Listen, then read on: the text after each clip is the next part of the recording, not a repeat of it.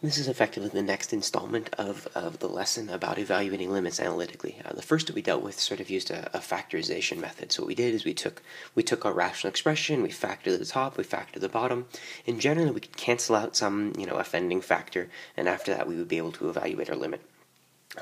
In today's lesson, I'm going to be talking about limits that involve radicals.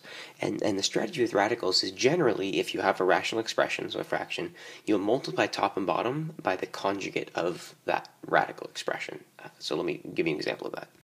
So for instance, if you had an expression that was, 3 minus x over the square root of x plus 4, oftentimes the strategy that you can use, and this isn't a perfect example, I have better ones that are coming out, but what you might try doing is multiplying the top and bottom by the square root of x minus 4.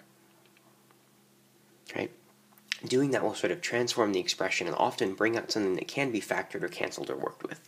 So I have two examples where we'll take a look at this, so let's move on to the first one.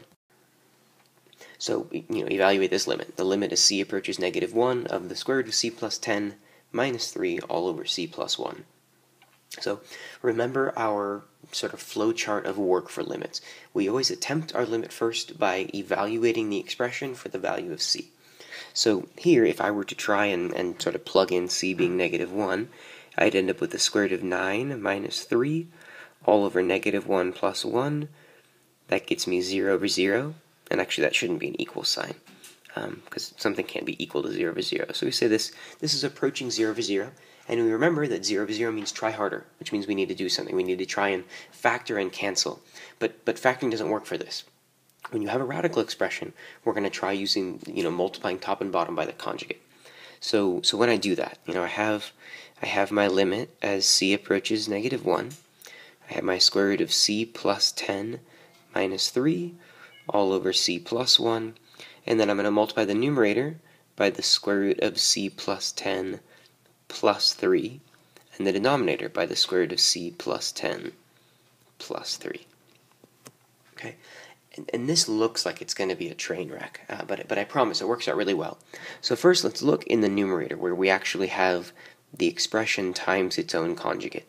What's going to happen is we're basically going to get, when we sort of FOIL this together, we're going to end up with a difference of squares. Right, so I still have my limit. The limit as c approaches negative 1. When I multiply the root c plus 10 times the other root c plus 10, I'm going to end up with c plus 10. Then, because this is sort of the difference of squares factoring, you'll get negative 3, that root, and positive 3 times that root, so those are effectively going to eliminate one another.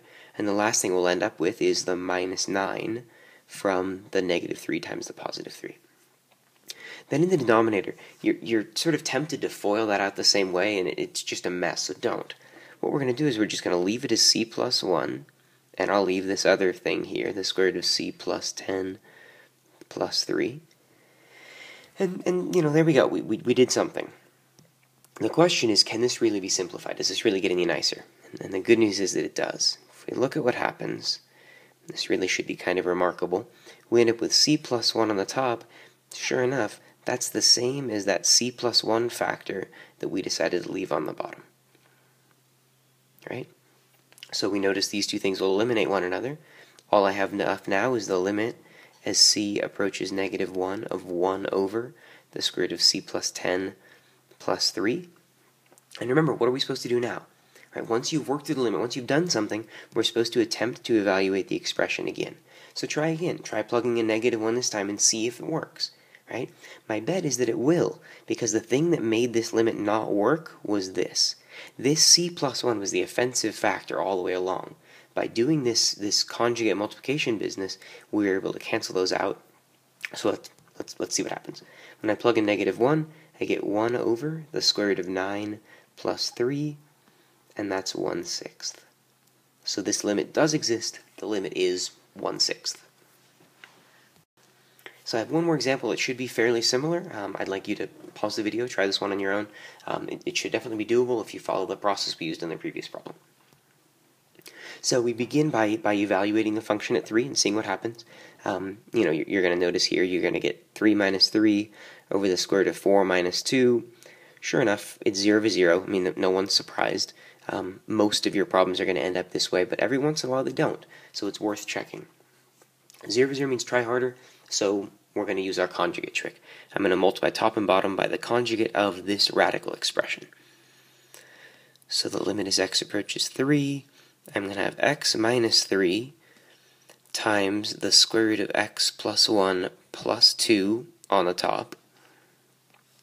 On the bottom, I'm going to have this thing times its conjugate, and I'm going to sort of save some time and work here by just skipping that step.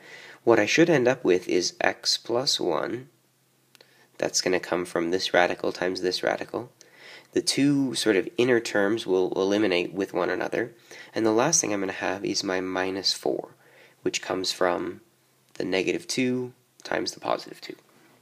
Okay. At this point, we try and simplify this limit, so we're going to sort of see what we can do. I still have my x minus 3 and my square root of x plus 1 plus 2. It's all over, and if you look at this is going to turn into x minus 3, which is amazing, because it's literally exactly what we needed, right? So these two things are opposites and eliminate. I have the limit as x approaches 3, and all that's left is the square root of x plus 1 plus 2. Now we can try evaluating again. When I plug in 3, I'm going to get the square root of 4 plus 2. That gets me 4. This limit also exists, and it's 4. Right? So the short of this lesson was anytime you've got a limit, of a rational expression that has radicals in it, try multiplying top and bottom by the conjugate. Very, very commonly, it's the strategy that you need to solve the problem.